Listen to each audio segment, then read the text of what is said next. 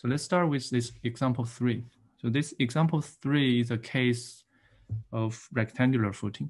So we're going to calculate stress increase. So first we have this rectangular footing. Let's call this 8 feet side B. That's the smaller of the 2 dimension. We call this longer side the length side. So that's capital L. So we have this rectangular footing 250 kips. So that's basically 250,000 pounds. So that's the magnitude of the load. And then we're going to estimate the increase in vertical stress directly under the center of the footing. So that point A is directly at the center of the footing, under the center of the footing. And the depth Z is 20. And for this example, let's calculate this stress increase using both the point load solution and the rectangular solution we just talked about. So let's start with point load. And then we'll compare how good that point load solution, that approximation is for this example. So first we are going to use point load. For point load solution, we need that point load, that capital P. And this is given to us in the problem statement. So we know that column has that load 250 kips or 250,000 pounds. So that's the magnitude of the point load. Again, this is a force. The depth of the point Z is 20. Since it's directly under the center of that rectangular footing, that horizontal distance or radial distance R is 0. So this gives us an R over Z ratio of 0. And for point load, we're going to use table 10.1, and we have this R over Z value of 0. So let's look at table 10.1.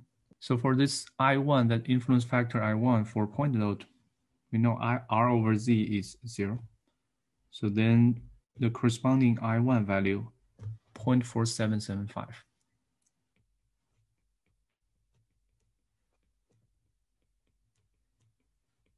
So that's the influence factor.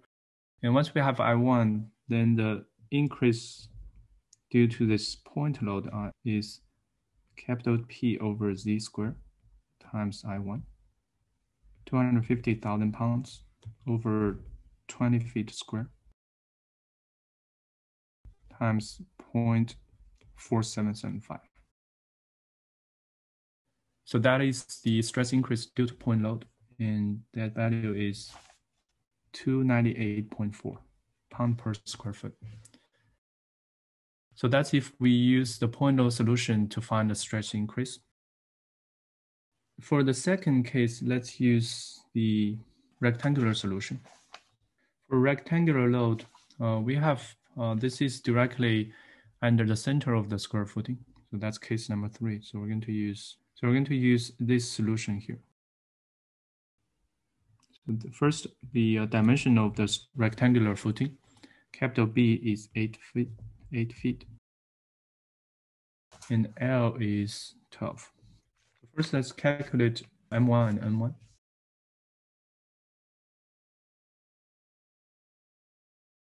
And N1 is Z over small b, and small b is half of the width. That's 20 over 4. And once we have these two values, then we can use table 10.11. So we have N value of 1.5 and N1 value of 5. So N1 of 5 and N1 value is 1.5, so that's in between 1 and 2. So we are going to just use simple linear interpolation. So it's going to be in between these two values. This is for M1 of 1 and M1 of 2. For N1 equals to 5, M1 equals to 1, I4, let's call this case A. And N1 of 5, M1 of 2, and this I4 value. And then the actual I4 value that corresponds to M1 of 1.5. And once you have this value, then that delta sigma Z. So that delta sigma Z is Q times I4.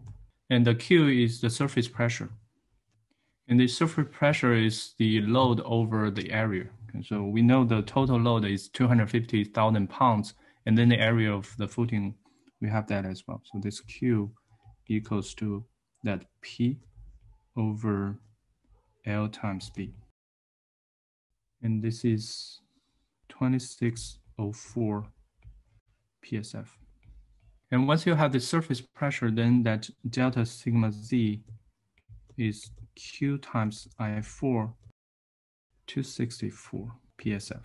So that is the stress increase using the rectangular load solution. And now let's look at the two values here. And you can tell for this case, the point load is not a very good approximation. And the reason being the depth Z is 20, so it's fairly close to the surface.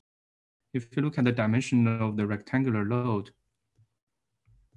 if you times the length by 2, that's 24. So the depth Z of 20 feet is still pretty close to the surface. So that's why the point load solution in this case is not a very good solution.